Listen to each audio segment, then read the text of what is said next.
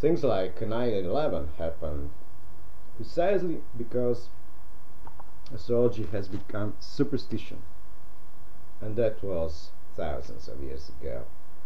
Modern non-thinkers like Ptolemy or Nostradamus or even Kepler or Galilei, what did they know about the ascendant and precession?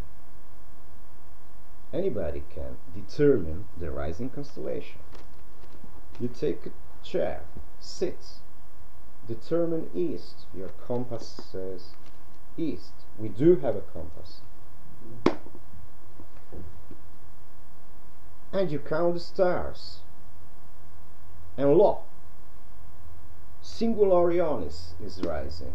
How wonderful. Everybody can see and probably saw Orion rising at east, but nobody noticed. Why? Why? Orion is visible. It is rising at east. It is an ascendant.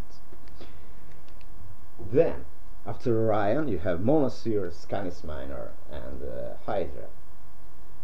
It is in the real sky.